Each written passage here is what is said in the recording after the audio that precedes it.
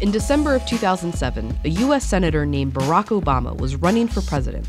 It didn't look like he would beat the well-known frontrunner, Hillary Clinton. She was nearly 20 points ahead of him in the national polls. But then, 1 month later, a huge victory. Obama won the Iowa caucus. The Iowa caucus is like an election, but instead of voting in a voting booth, you stand with other people to be counted. It's weird. But it's also the very first contest in America's presidential primary process to determine the two major parties' nominees. And if you win it, it's a big deal. You have done what the cynics said we couldn't do. Literally overnight, Obama shot up in the polls. Winning Iowa turned him from a long-shot candidate to a real possibility. For the last 50 years, Iowa has been a hugely influential part of the presidential primary system. But in 2020, well...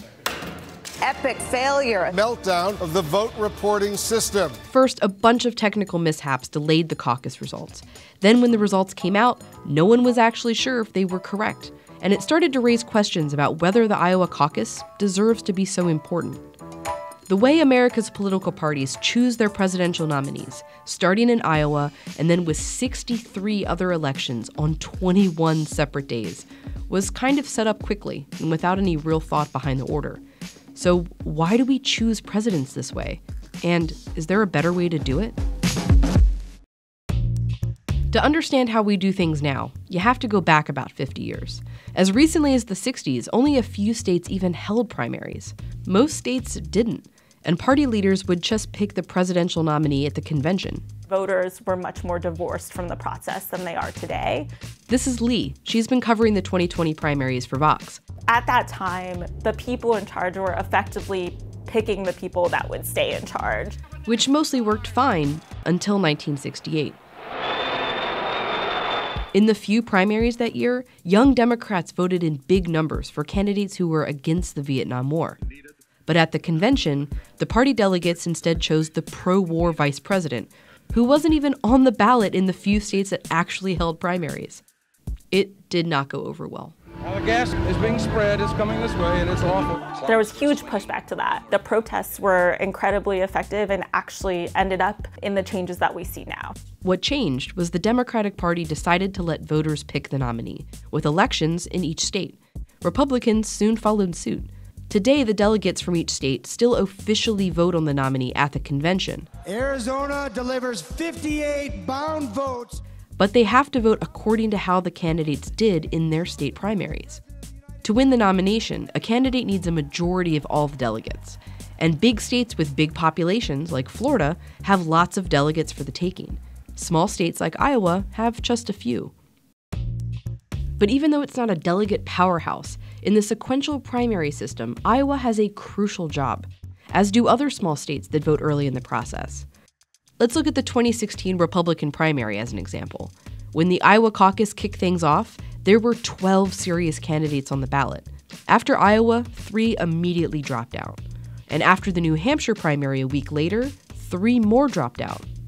This is what those early states are there to do.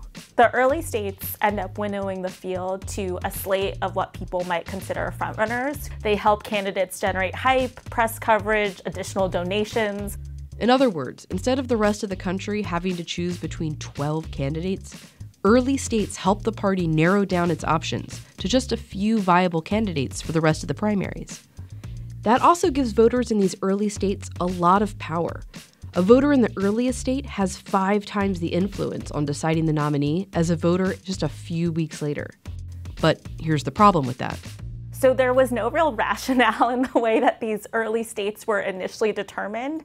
Iowa goes first because in 1972, the first election after the changes, Iowa said they needed a long time to compile their results, so they had to hold their caucus early. And as it's held on to that first spot, Iowa's gotten more and more important. And New Hampshire is the first traditional primary because they have a law saying that they have to be first. Yep, that's it. And the questions around whether these states should go first are not new. The main problem that people bring up over and over again is that both states are super white. When you look at the actual numeric breakdown, both are about 90% white. So neither of these states is very representative of either the US or the party itself, and that's become a huge concern. That's partly why in 2008, the parties moved to more diverse states, Nevada and South Carolina, to also be early in the calendar.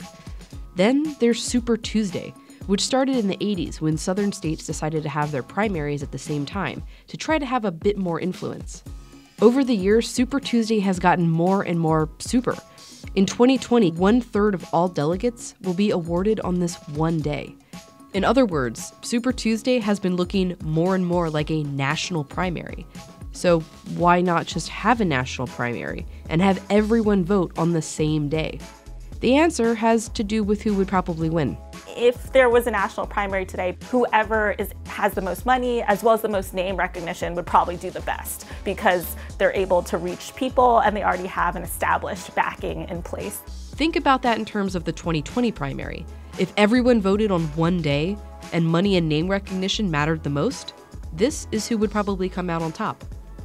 Remember that poll from December 2007? If everyone voted at once, Obama would have lost.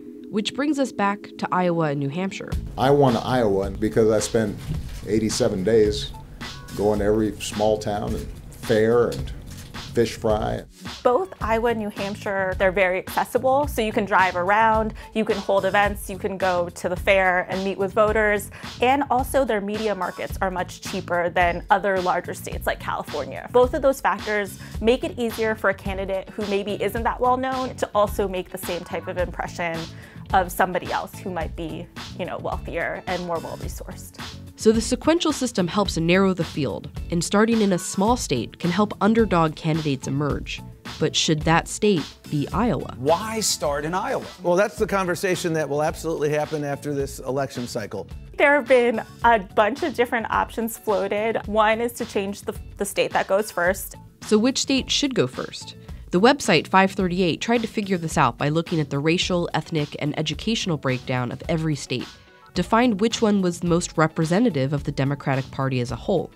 Number 1 was Illinois. Iowa was 42nd. Another option is to actually just move it so that 10 states go in February. That kind of dilutes the influence of Iowa and New Hampshire a little bit.